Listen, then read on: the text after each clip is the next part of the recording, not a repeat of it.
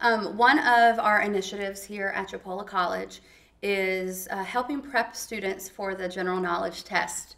The general knowledge is a test that both of these students have successfully passed. All students have to take this test and be successful with it before entering into a bachelor program. We have found that statewide across Florida, students have had difficulty with this test, and in order to remediate that, we have implemented reading and language general knowledge prep classes and science and math general knowledge prep classes as well. Both of these students have taken part in these classes. I'm one of the teachers for the reading and language general knowledge prep class. While the test was being rewritten, I was part of that. I helped write questions for the test. I helped in many stages throughout the test implementation. So it's been a really good experience to help remediate that need that has been seen at a state level. Our students have been very successful with taking this test, this general knowledge test, and passing it in order to help prepare them to enter into a state program here at Chipola. Tabitha, I'd like to ask you how you feel like your experience in this test preparation class helped you prepare for the exam. I actually took both classes. I took reading and language, and then I took math and science all in the same semester. And I was really amazed at what a wonderful course it was. That it was like a refresher for information that I probably knew and some I did not. And once I sat to take the test, the information I had learned and been refreshed on was absolutely worth every moment, because it was exactly the things I needed to know to pass the test, and I was confident taking the test.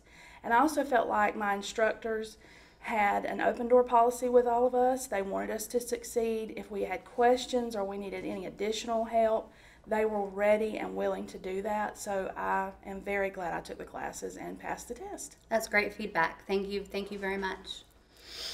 India, same question. How do you feel like you were better prepared to take the test? Well, for me, it had been about 10 years since I had taken a math class, and I knew that was something that I would have to pass on the general knowledge exam, and I wasn't ready for it. So that was the class that I was most concerned about, and I started doing that, and I walked out of the test with confidence. Like, I felt like I had passed the second I walked out, and I didn't have any questions about that. The same for the reading and the English, and that's where I felt like I was stronger.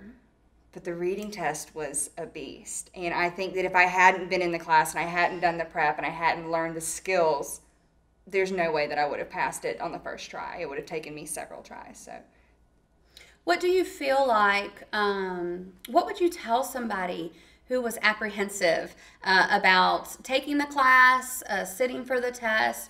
So now that you've both passed and you're on that side of it, what advice would you have for someone? I think I would say don't take the test without taking the classes. absolutely. I mean, you want to make the odds forever in your favor, and taking those classes is a big step forward to passing the test. So I would definitely say take the classes. Yeah, it's a big financial commitment to take the test. Right. Not just the first time, but if you have to retake it, it adds up, and you would be better off just going ahead and preparing yourself, because you meet people in the classes too. They're dealing with the same things, they're taking the same test, and they're kind of a sounding board for you. You can collaborate a little bit, and it helps to have people who are going through the same thing as you. Absolutely, and you took the class that I taught, and there was a lot of peer collaboration. There's strength in numbers, and while you can't take the test with somebody else, you can certainly collaborate on some of those review and test preps that we did. Absolutely. Tabitha, what type of things did you do independently outside of class to help prepare you for this general knowledge test? Well, I set aside time every day to review our textbook that we use for the general knowledge classes. I did the practice tests multiple times. I read the book from front to back. So I really spent a lot of time studying independently on top of the work we did in class. Very good. So you had perseverance, you had diligence though. Definitely. But there is some outside work, of course, Yes. outside of being in the class. Yes. But it paid off. India, what about you? For me, it was a lot of essay preparation. On a weekly basis, I was writing essays, and not to have them graded, but just simply to go through the motion of making sure I can organize my words, making sure that all of my thoughts were where they needed to be. I did the same thing with math tests. I took one practice test every week, and I had several that I would rotate through. And it was neat because with our math class, we actually were provided with practice tests, and I would be able to take the same several tests over and over again, and you could see the improvement based on how long you'd been in class. So you feel like your efforts paid off, and ultimately passing the test, your efforts paid off. Absolutely. Wonderful. Tabitha, I'd like to ask you, what would you tell somebody who is even thinking about coming into the program, to an education program? When would they need to start this process of working through the general knowledge test? My advice would be to any Chipola student who plans to major in education, I think your second semester, I think that it's never too early to start at least thinking about taking the courses and the test. I think you need to think about which semester you'd like to take the prep courses in, and then think about the date you'd like to take the test. I personally took my test immediately following the courses the next Friday. And I felt like my information was strong and still with me, and I did really well. I think that the earlier the better. In case you don't pass, you don't want to be held up to get into the program. And I do believe the second semester, maybe your third or summer after your first year, is when you really need to put some focus on the general knowledge as an education major. India, what would you tell somebody? Well, it's not that I'm in a unique situation, but I did take a break in between earning my associates and coming back to try to become part of the education program. And so for me, before I even could start trying to apply or taking the test, it was important for me to come back and do this. So I came back for a semester specifically to take these classes.